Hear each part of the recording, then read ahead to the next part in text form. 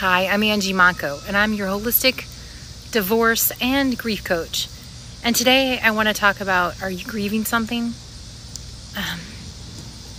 This is a subject that a lot of us don't want to talk about. We don't want to feel grief because there's a lot of pain there, and yet it's something that we all experience and we're all going to go through. And like a coach of mine says, her name's Shirzad, every single thing that is precious to us, we shall lose. And so it makes sense to figure out how to grieve and look at why it's important to do that.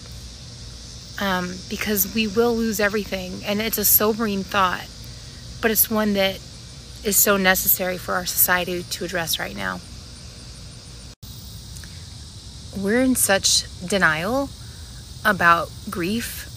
Why should we honor it when we don't even recognize it?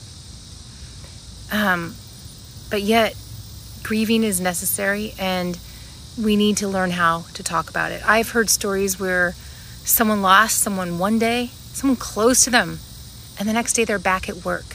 No one's talking about grieving. And we don't know what to say to others either.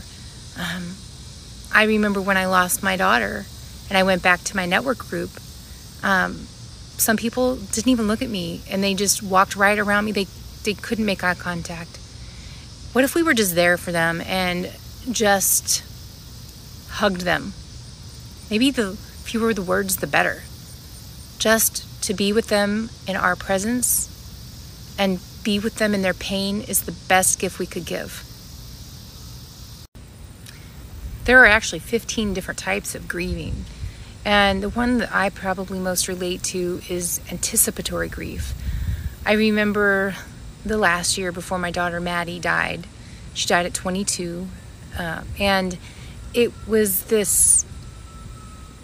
these memories, I guess, or thoughts that came to me was like on her last birthday. Oh, this is going to be the last birthday. Or I held her in the ocean and I thought, this is going to be the last time I hold her in the ocean. Or this is the last four-wheeler ride we're going to take. This is my last birthday. Anticipatory grief is a thing. Disenfranchised grief is another kind, in which people who've lost children to drug addiction or to suicide or maybe a pet. This is types of grief that other people don't recognize, and so they don't feel like they're being supported as they grieve. The way I see it, there's 3 main reasons for grieving, but there are many more. The first one is losing someone or something that you love dearly. Let's face it, there will be a hole in our heart for the rest of our life for that loss. And that's okay. This isn't the time to deny yourself feelings. Be indulgent with your emotions and grieve exactly as you want to, and as long as you want. And the second is loss of identity. Fill in the blank, but we wonder who we are without, the job, the abuse, the caretaking, the religion, the love, whatever that is. But we've lost something in our identity, and we've lost that mooring and that grounding, and we wonder who we are. We feel listless, like upon a sea of uncertainty. We've lost our grounding in who we are. We're not attached. We're not moored to anything that's keeping us feeling solid. The third reason that I see for grieving is feeling deeply abandoned in our soul. When I was growing up, my parents weren't emotionally available, in that my dad abused my mom. And whenever our parents don't feel safe or available to us, if he's hurting her and she's being threatened too, so both of them are not safe, then it leaves us feeling like something's wrong with us. And so we do naturally feel abandoned. So why should we grieve? It's because we have to honor what is before we can move on. We have to learn how to create a safe space to move on. And when we do the grieving work, that's what we're doing. We're actually creating a space for appreciating what is the next chapter. So let's be there for each other as we grieve so many heartbreaking moments. So what is the grieving process?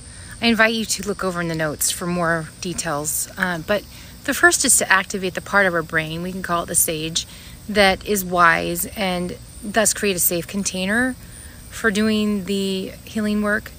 And two, do this by being present in the moment with touching your fingers together, by breathing, by listening to sounds or sights. 3, investigate our feelings and allow the grief and the pain to come through, inviting the thought and memory.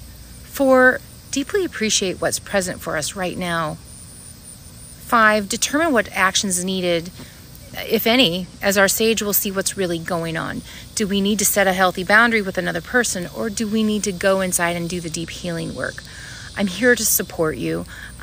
Check out the comments for my next Heal Your Heart retreat, and let me support you through this grieving journey. Thank you.